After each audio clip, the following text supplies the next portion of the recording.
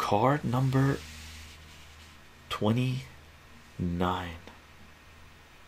Oh, this is Robert Kennedy, Bob Kennedy. This was sad.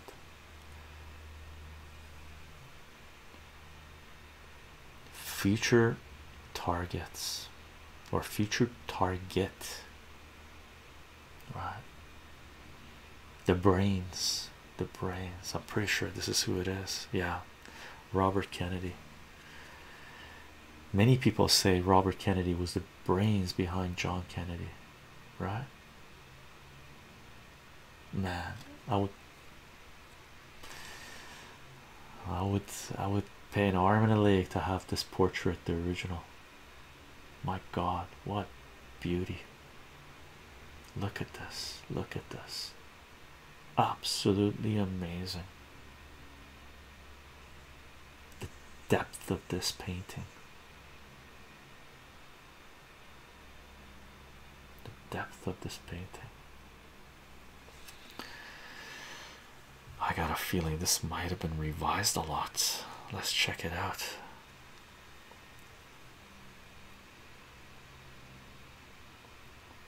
When we got security risk, although Robert Kennedy, we got that thing going there. Lookout card, same. While Robert, yeah. And then Robert left his post 4 years later. Let's check it out. Robert left his post 4 years later. There's a paragraph break right there and cover up. It looks like it's about the same. It is the same. So we're going to read the original. Okay. Card number 29. When Robert Kennedy became Attorney General in 1961, he found FBI Chief J. Edgar Hoover uncooperative with his anti-crime campaign. So he formed his own intelligence unit, initiating massive illegal wiretap operations against James Hoffa, Carlos Mancillo, and other mobsters, and political enemies such as the State Department security evaluator Otto Otepka, who had rejected several Kennedy appointments as security risks. Although Robert Kennedy had once worked for Senator John McCarthy, and Otepka assisted the McCarthy-inspired Senate Subcommittee of Internal Security in mid-1963, Otepka was suddenly moved to a less sensitive post, and his safe was drilled open. Inside was found a study on American defectors to the USSR, including Lee Harvey Oswald, on whom Otepka had failed to issue a State Department lookout card, in quotes. While Robert may have suspected conspiracy in his brother's death, he never publicly challenged the FBI's findings.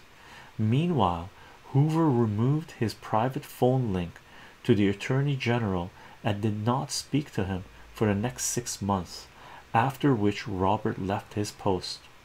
4 years later, on the verge of capturing the Democratic nomination for the 1968 presidential race, Robert was killed by another alleged lone nut, Sirhan Sirhan. He may have taken to his grave the secret of his brother's missing brain, which was removed along with photos of 119 slices of tissue section from the autopsy materials before 1967, probably on orders from Robert himself, according to the HSCA.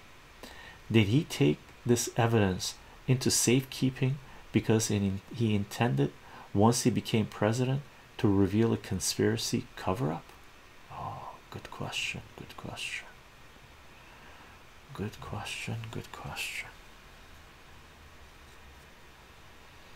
Robert Kennedy.